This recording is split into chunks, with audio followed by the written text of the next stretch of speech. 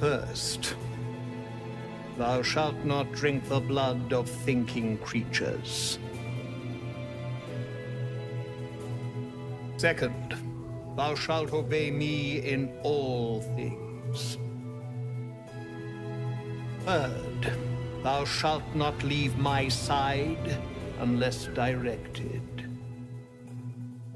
Fourth, thou shalt know that thou art mine. Forever. I hate how right you are. I knew he wouldn't leave me alone, even when I was just another wretched toy for him to play with. But if I'm the key to this power he craves, he'll hunt me to the ends of Faerun. I need to take the fight to him, and I need you to help me. Full-fledged vampires are not so easily slain. Your master will be no exception. Fortunate for you, slaying monstrous fanatics is a pastime of ours. I knew I could count on you. It's that killer instinct I love so much.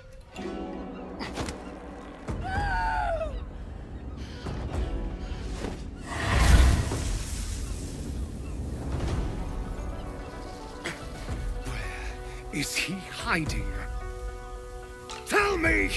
The Master is preparing the Black Mass.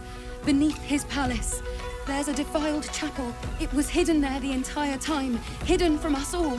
I'm going to stop Khazad-dûr. I have a confession. I was too hasty to judge you. I thought you witless, gutless, unimpressively bland.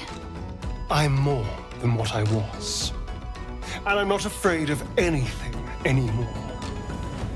I'm the only person who can stop him. Jacques Vernage-Dû. I thought I'd seen the whole of you. Mighty as Tiamat's dragons, monumental as the one in the void. But now, I see more in you still. But you are also silk and satin. Soon, I would know you again. I will burn you, bite you, brand you with the wounds of my obsession. I expect you to do the same. Leave your mark. Be the source of my bruises. That's what you want, isn't it?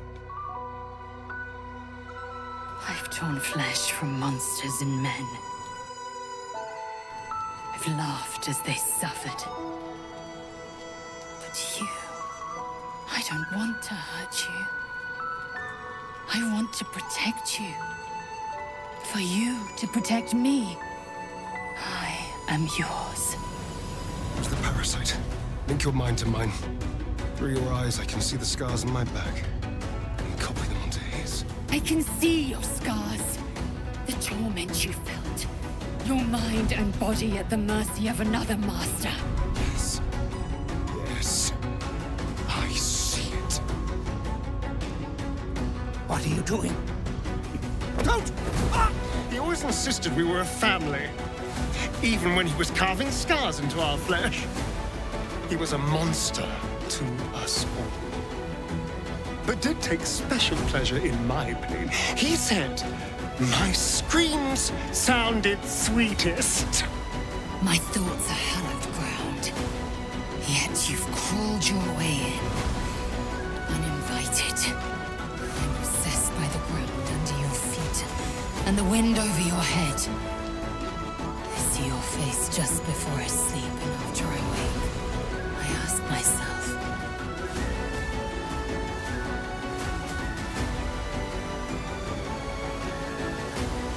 are you worthy? Look at the sun. The dawn was my torment. Now, I revel in it. I revel in you. When all this is over, will you stay with me? For good?